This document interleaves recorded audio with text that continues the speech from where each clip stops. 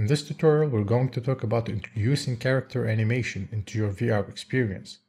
The character that I'll be using in this tutorial was downloaded from Mixamo.com.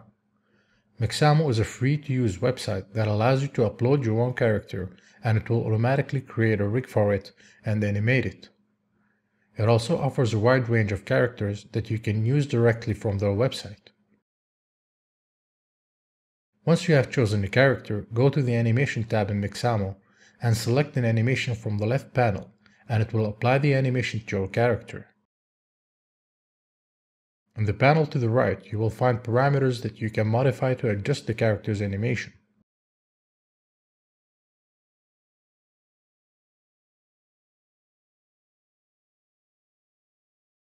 The next step is to download the model.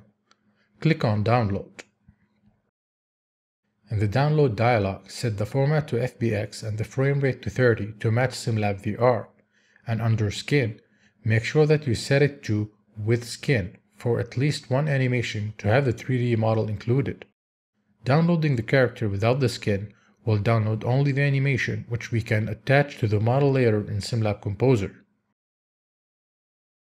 Going back to SimLab Composer, from the File menu, select Import.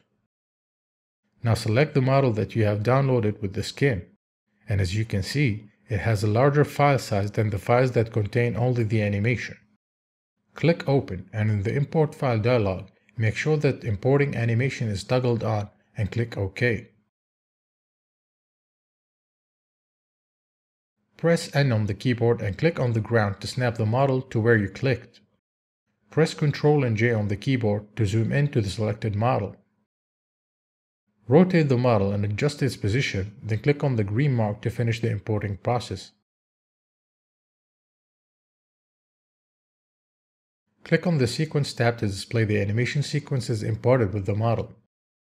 Click on the play icon on the sequence will preview the sequence's animation. Let's import the other animations that we will be using in this tutorial. From the File menu, select Import. Select the running animation that does not have a model with it and click OK. Notice that the imported sequence was placed in a different tab named Unattached, since this file does not have a model with it and it is not connected to any characters in the scene. To attach the running animation to the character that we have, select the sequence and select the character model, then click on the Attach icon. A replica of the sequence has been successfully attached to the model and was placed in the same tab with the other character's animation. Follow those steps to import and attach all the animations to the character in the scene.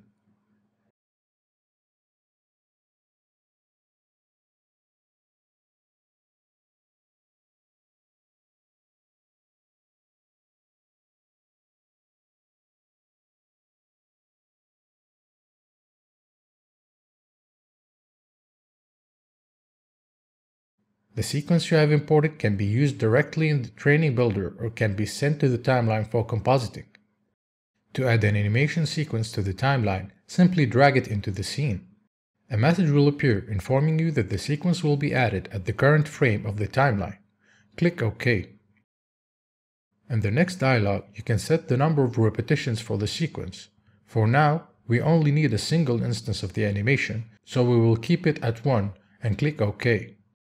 In the Animation tab, you will find the sequence added as a single block, which you can break to keyframes using the Break Groups function.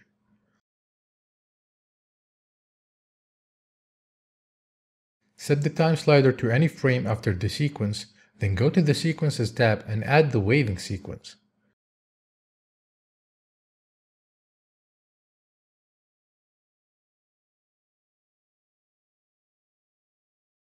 SimLab Composer will automatically create a transition between animation groups.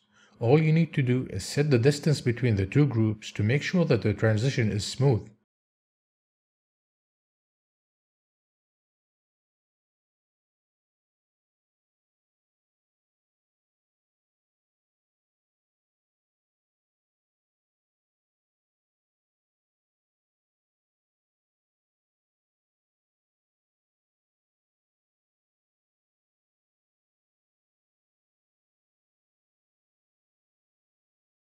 The next thing that we're going to do is create a path for the character to run. From the Create menu, select Paths, then Create Path. Since the character will be running on a flat surface, select the Plane mode and pick a plane or a surface, then set the path type to B-spline and start placing the path points on the plane.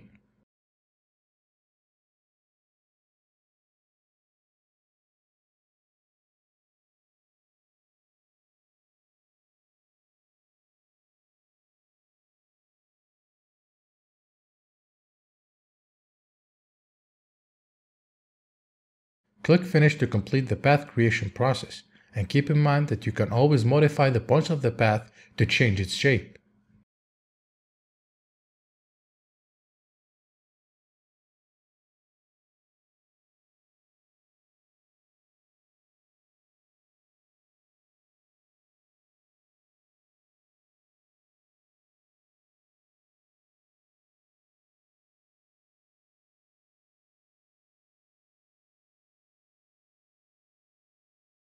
Now select the character and from the Object menu click on Follow Path.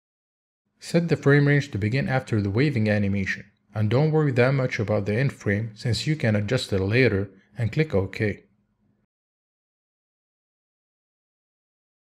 Now select the path that you need the character to follow, then select the character and rotate it in the direction of the path.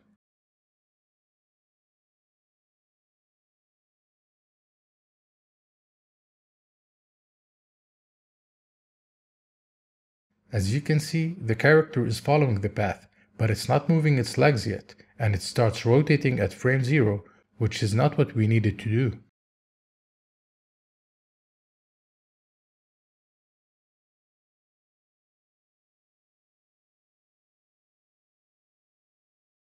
Let us first move the keyframe at frame 0 and send it after the waving animation, so that he would turn after the waving animation is complete. As for the running animation, go to the Sequences tab and drag the running sequence into the scene. I've previously worked with this running animation, and it covers around 1.5 meters, and since the path has a length of around 40 meters, 28 repetitions of the animation would be enough. In most cases, when you are looping an animation, you would want to enable the Blend Sequence option. This option would remove the last frame of each loop, since most of the time, the first and last frame of an animation loop is identical, and we do not want to have a stutter effect within the animation.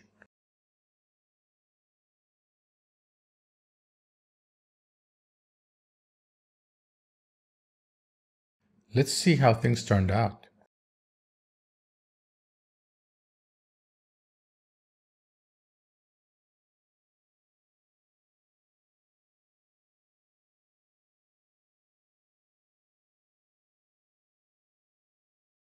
Add a rotation animation to the character at the end of his run, since we want him to turn his face towards us.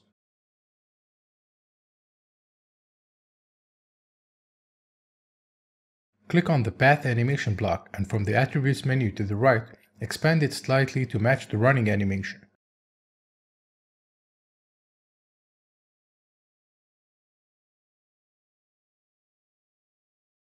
Let us once again add the idle animation at the end to set it back to its resting pose.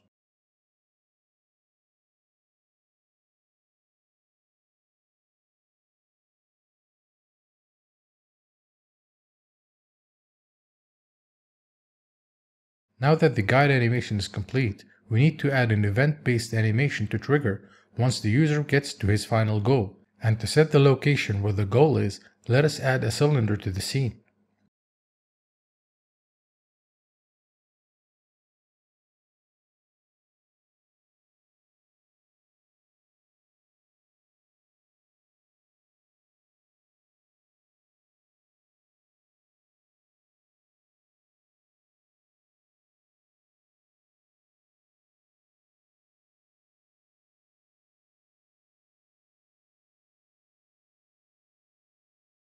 Once the cylinder is added, make sure to remove any keyframes created for it in case you have modified its shape while the current frame is not set to 0.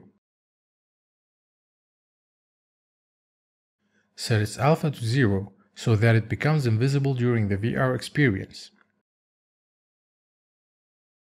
Before going to the training builder, let us first add the starting position. From the SimLab VR viewer menu, select Set Starting Position and place him right in front of the character.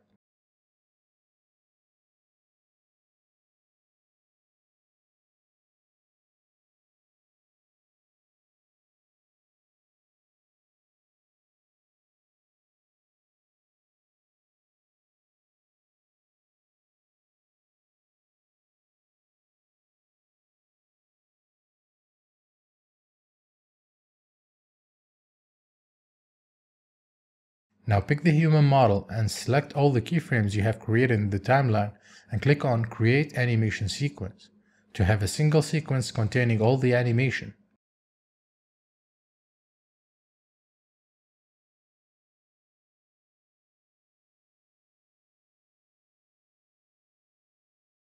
In the training builder, add a scene start event, then add a play sequence response and connect the sequence you have just created to the response. Then attach the event to the response. This small system will trigger the animation sequence once the VR scene loads. Now let's move to the second part of the experience. Add a node enter node event and set the viewer start position as scene node A and the cylinder we have created as scene node B.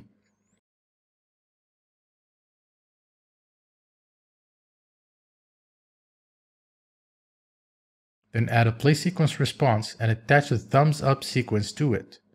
Then connect it to the node entered node event. The second system will trigger the thumbs up animation once the user gets inside the cylinder, announcing the completion of the guiding experience. Go to the SimLab VR viewer menu and select Show in VR to test the scene out.